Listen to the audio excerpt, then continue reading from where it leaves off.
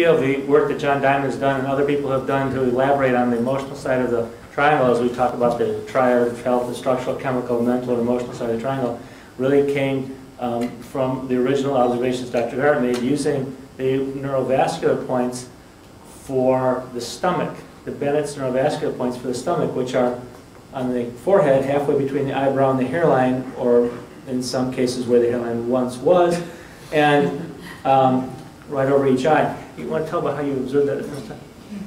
I was lecturing in Portland, Oregon at a 3-day seminar, and I was trying to bring people up to speed on the neurolymphatic reflexes and the neurovascular reflexes, which we had just sort of stumbled onto and discovered. And we were now able to find that if someone had a strong emotional pattern, there'd be a neurovascular reflex, or if they had difficulty with stomach digestion, we'd find the pectoralis clavicular muscle would be weak, and the neurolymphatic reflex would help that. So I said, when I started to talk, I said, we'll be talking about the relationship of the neurolymphatic reflexes to muscle testing. We'll be talking about the neurovascular reflexes to muscle testing. And I said, that's all very high-flown language, but how do you put it down to something that you deal with every day? I said, is there anyone here, if they eat an onion sandwich at 6 o'clock at night, can still taste it tomorrow morning at 6 o'clock when they get up? Burping it back up again. And a couple women raised their hand. I said, now, we're going to be talking about lymphatic reflexes, when we talk about vascular reflexes, and both of these ladies have the same trouble, difficulty digesting an onion sandwich late in the evening and continue to taste it 6 o'clock the next morning. I think it's remarkable there were 2 people who ate onion sandwiches late in the evening to start with, but excuse me. And they were both married. Oh, that's not so hard to understand now. So I said, do you notice that the one lady seems to have, I said, if you'll pardon the expression, you have sort of a yellowish tint to your skin. Is that evident to everyone? I said, if you look carefully. And they all said, yeah. And I said, look at the other lady. She is almost, in some areas, she's white, paler than usual, if you compare her to the average. I said, there's an avascularity in one, and there is a lymphatic stasis in the other. And I tested and found in one woman had a neurolymphatic reflex for the stomach, pectoralis major clavicular muscle, and the other one had a neurovascular receptor for the same muscle. And I said to this first woman, what is your name? And she said, Fieldstone.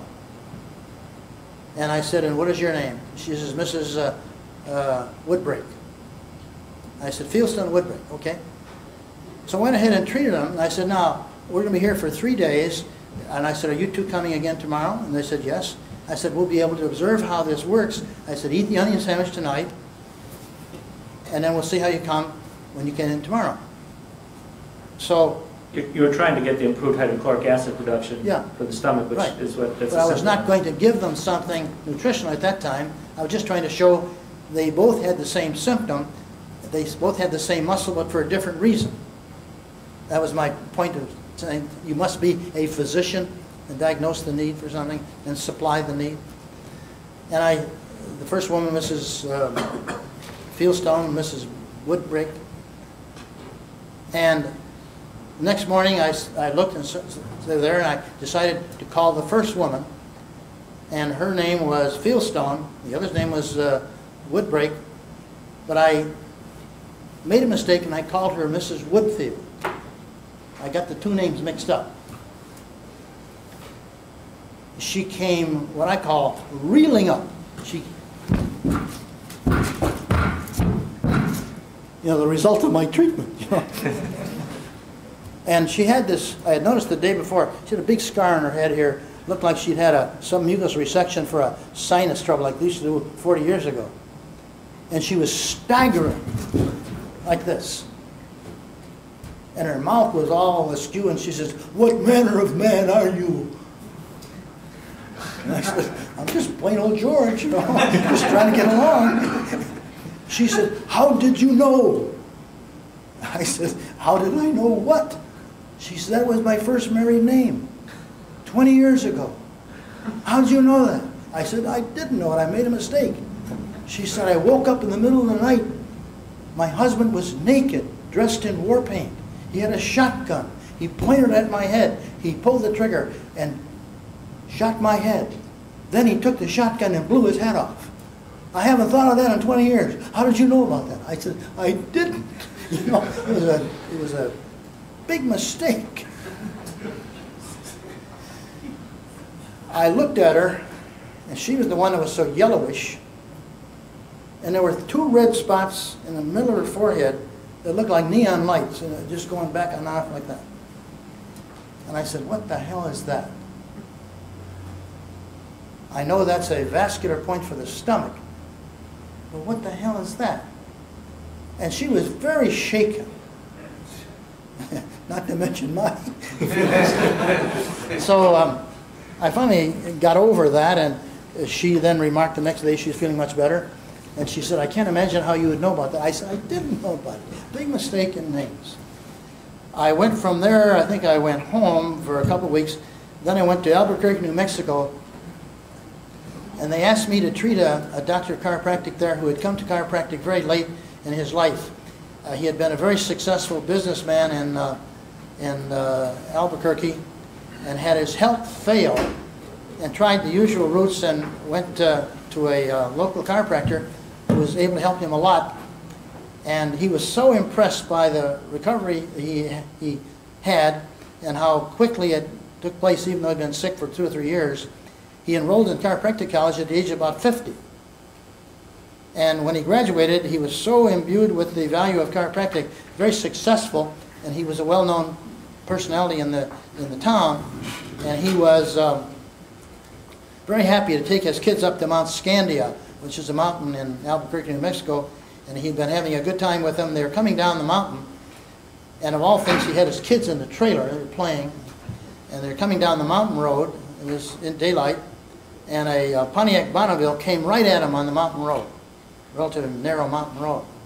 And he swerved to get out of the route of the Pontiac Bonneville, who jumped over the guardrail and crashed and burned 4,000 feet down. But he had his kids in the trailer, and the trailer went over the side. He fought the car back onto the road, and the trailer bump, finally got back on the road, and drove down to the bottom of the mountain shaken, and stopped at a restaurant to have a cup of coffee. And the word shaken is very appropriate because his arm started to shake. And from that moment on, it didn't stop. And he had had all types of sedation, all types of therapy. And while he was telling me this, his arm was shaking tremendously, and I saw these 2 red spots on his forehead. And the more he told me about the accident, the more I saw these little red spots. And I wasn't having any sort of second sight. They were there. I wasn't any psychic stuff. Just these 2 little red spots. And they were just going off like neon lights. I said, that must have something to do with it. That's with that lady with the axe and all that stuff. So I knew there was a neurovascular receptor for the stomach, but I had no idea it had anything to do with emotions. So I decided I'd simply put my hands like that and held the neurovascular circuit. And I continued to hold it, and I felt more and more pulsation. And I had given him a set of keys. He had his own keys, but I had given him some keys so I wouldn't have to look at his hand, and I could hear him. And I could tell, and I was trying to pay attention to the sutures. I was trying to pay attention to the final sutures, trying to pay attention to a lot of stuff. But fundamentally, I was trying to hold those vascular receptors to see if that had something to do with emotion rather than being a vascular receptor for the pectoralis major clavicular muscle. And I felt again that insistent pulsation, and all of a sudden the key jangling stopped and then stopped. Never came back again. And everyone said that was watching that, it was on the lecture platform, that's marvelous. I said, that's what you bring him here for? And that's how we learned of the emotional centers.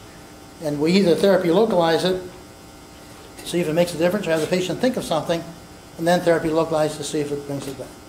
And that's how that started. It started with that gentleman.